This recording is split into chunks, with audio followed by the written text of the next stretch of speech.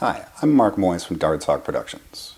I'm the writer and programmer of Loose Strands, our first book app. And this is the first in a couple videos where we try to explain to you why we chose to do a book app instead of publishing a regular book on paper. And there's a couple things about Loose Strands which are kind of unique, which couldn't have been done in a traditional book. So the first one of these videos is about making choices in Loose Strands. Loose Strands is a book about choices. It's a novel about Roland Bartholomew Dexter III, who has grown up his entire life in a barbershop. But he's actually, as you get to the end of the first chapter, you realize he's never been outside. One of your jobs as a reader is you get to help Roland make choices about and help him discover why that is that he's never been allowed outside.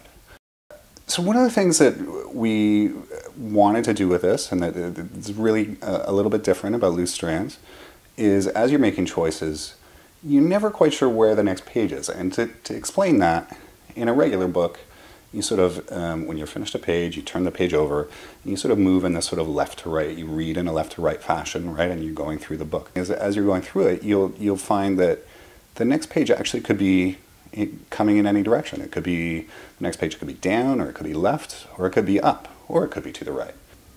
So we decided to do it on this sort of grid map layout where it almost becomes a maze that you're going through, and there are different branches and dead ends and stuff. We decided to do this because, again, it's a story about choice, and we wanted to illustrate and to really show and give you that sense that sometimes choices are difficult. And so what happens every time you make a choice, a screen pops up. It shows you all the pages you'll no longer be able to read because of the choice you've just made. And so pages disappear on this visual map, really giving you a sense of of the consequences of your choices, and of Roland's choices, obviously.